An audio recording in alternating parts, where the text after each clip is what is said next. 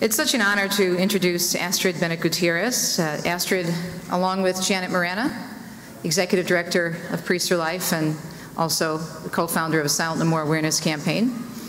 Astrid is with us on the Catholic View for Women, a program that has been on the air now at EWTN for about 5 years, and thanks be to God is growing in popularity. You can find us online as well as the CatholicViewForWomen.com.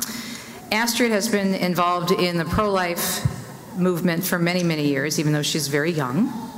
She's currently the president of Hispanics for Life, previously directing the Los Angeles Pregnancy Services, or LAPS, a pregnancy help center located right in LA's abortion ground zero.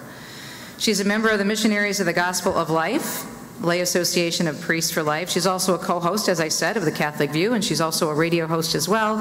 And she's appeared on other networks such as Fox News, CNN, Univision, and the NBC affiliate Telemundo, discussing pro-life issues as they relate to the Hispanic community. And she's currently working on her master's degree in theology with a concentration in bioethics at Holy Apostolates College and Seminary. My dear friend and co-host of the Catholic View for Women, Astrid Bennett Gutierrez.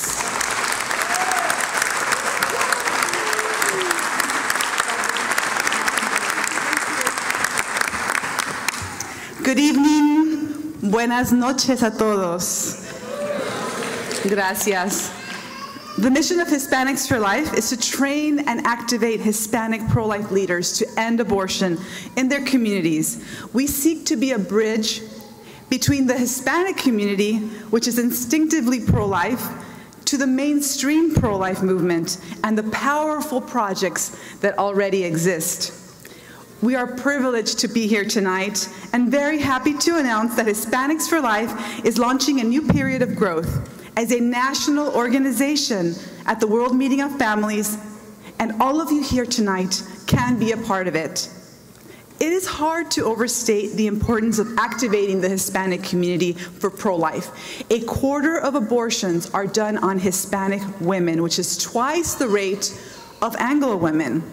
Abortion businesses like Planned Parenthood are notorious for placing abortion clinics in neighborhoods where minorities live. In fact, 79% of Planned Parenthoods are within walking distance of a minority neighborhood. And pro-abortion politicians deceive our population by hiding their position on abortion. Many Latinos vote for pro-abortion politicians without realizing that they are voting for the destruction of our children. There are some key things that you should know about Latinos and how to help them embrace the pro-life position. The first thing I would say is the Hispanic community expects you to show them exactly what you are telling them. In other words, please use the images of abortion when you are reaching out to Hispanics.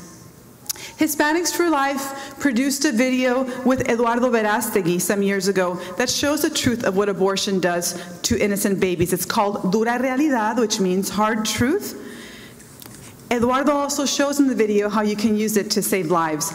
Countless babies have been saved by this video, and many Hispanic leaders have been inspired to join the movement thanks to this video, and I am one of them. I was in New Mexico a few months ago, and I spoke to a group of about 100 Hispanic parents in a prayer group. And I asked them who had seen Dura Realidad.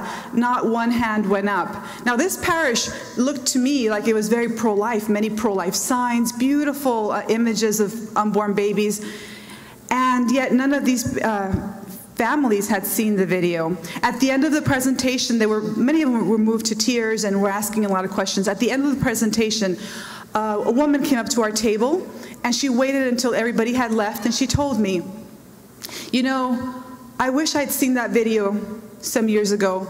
I had an abortion. It devastated me, and I think if I had seen that video, my child might be alive today. I want to know why it is that the pro-life movement says defend life, why you tell us to celebrate life, and yet we're not shown the truth of what abortion does to a baby. It's very important that you show the images of abortion. When Hispanics are motivated by a pro-life presentation. Hispanics are very action-oriented, so please have activities ready because we want to know where the babies are being killed. Typically, when I do a talk, Hispanics want to go to the places where babies are being killed, and today starts 40 Days for Life. So I'm so happy to see many of you here that are involved in 40 Days for Life. God bless you all. God bless you. And if you see on the internet a lot of signs for 40 Días por la Vida, so it's in many Hispanic communities throughout the world. And number three, Hispanics are family-oriented. So when you activate the parents, the youth come along. When you activate the youth, the parents want to join, which is a wonderful thing and very indicative of our values. Latinos are pro-life and we are pro-family.